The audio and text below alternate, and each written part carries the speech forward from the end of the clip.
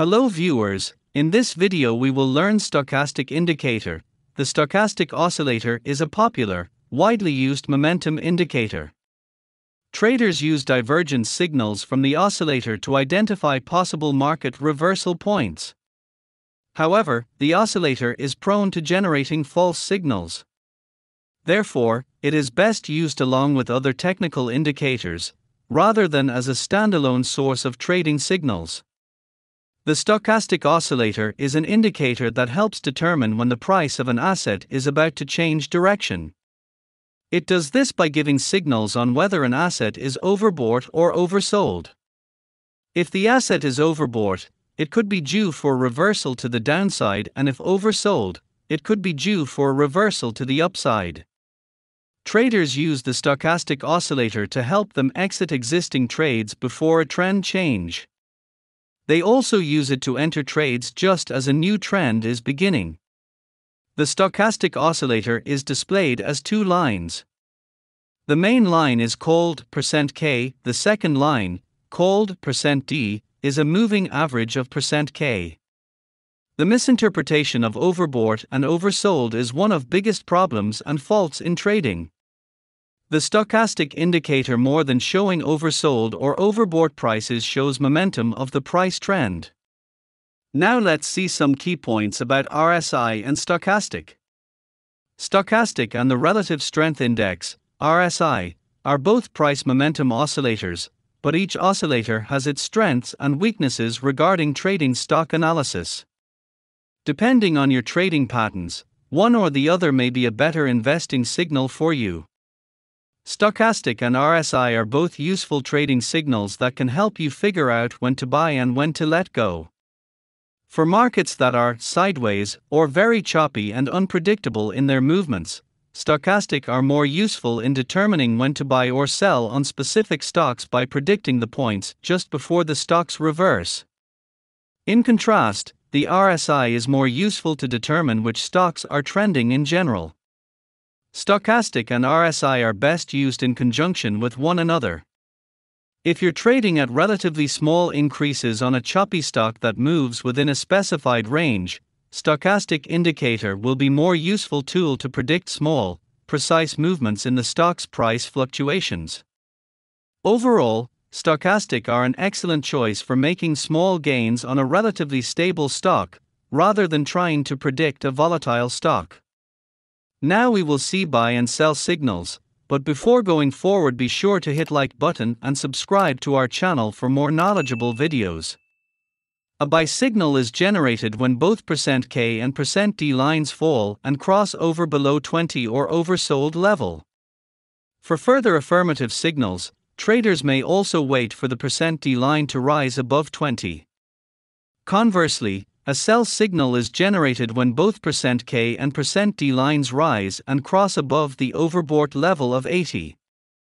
Once again, if additional confirmation is required, then traders wait for %D to fall below 80.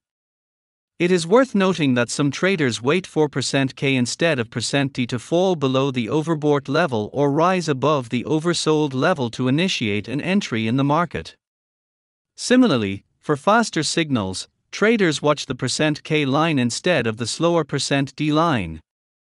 Now let's watch stochastic strategy in trading market. Friends, many traders use stochastic in wrong way. They just buy in positive crossover and sell in negative crossover, which looks very simple and profitable, but in real trading market this doesn't work all the time. Just because you are buying and selling stock without knowing market trend. Friends, we should never trade against the trade. Let me give you one example of this. Look at this chart. A positive crossover happened at oversold levels. %K line crosses the %D line, so we buy at this candle. But let me show you that you are buying in downtrend by inserting 200 EMA to this chart. There is a possibility that price may reverse by reaching at 200 EMA. So kindly note, don't take a buy or sell trade without knowing that market is in uptrend or downtrend. And take a one more note, here it is okay to earn less money rather than take a wrong trend. So we should never go with one indicator in trending market. We always use at least 2 indicators to make our trade double sure. So we will use 200 EMA, along with stochastic indicator. So look at this chart, we have 200 EMA, along with stochastic indicator. Now we will look for buy setups. For buy setups we will look for 2 conditions. First, price should be above the 200 EMA, and second, stochastic would be in oversold levels. So at this point price is at above the 200 EMA, and stochastic is at oversold levels, but we would confirm the uptrend by let stochastic to reach above the 30 to 50 level. So at this candle we would take buy trade, and we will put a stop loss at nearest swing low, and if you want you can put your profit target to 2 times to your stop loss. So at this point your profitable trade comes to an end. And if you do not want to put profit target, you can continue your trade as price continues its uptrend journey. So if you are clear about buy trade, let's look for a sell trade. For sell trade again we will look for 2 conditions. First, price should be below to 200 EMA, and second, stochastic would be an overbought level. Now look at this chart. As we can see, price had touched the overbought level and 200 EMA 2 times and got rejected.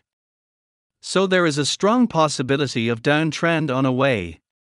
So we will wait price to come down to 200 EMA, and in stochastic at negative crossover and continue to its journey at below to 50 level. So at this point both our conditions fulfilled. Now watch carefully for our entry candle. At this point negative crossover happened in stochastic, but we will wait price to continue its downtrend journey to below to 50 level.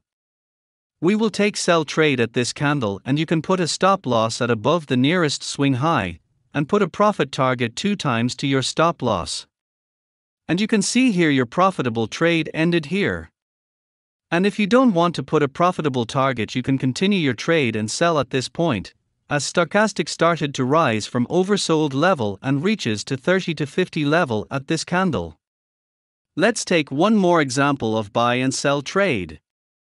Now look at this chart. As we can see, stochastic is at oversold level, so we become alert for buy setup, and let price to go above the 200 EMA, and stochastic to rise above to 30 to 50 level. So at this candle we will look for buy trade, and you can put your stop loss at nearest swing low. So if you had bought here, you could have generated good profit as price continues its upward journey. Now for sell trade, look at this chart. Stochastic is at overbought zone and price started its journey to below to 200 EMA. So, we will look for sell trade only. Now we will not take entry at negative crossover of stochastic. We will wait stochastic to start its downward journey and reaches below to 50 level. So at this candle we will take sell trade by putting our stop loss at nearest swing high. So, as you can see here, if we had sold here, we could have generated good profit as price continues its downtrend journey. I hope you all are clear with stochastic buy and sell strategy with the help of moving average. So, if you like the video, don't forget to hit like button and subscribe to our channel.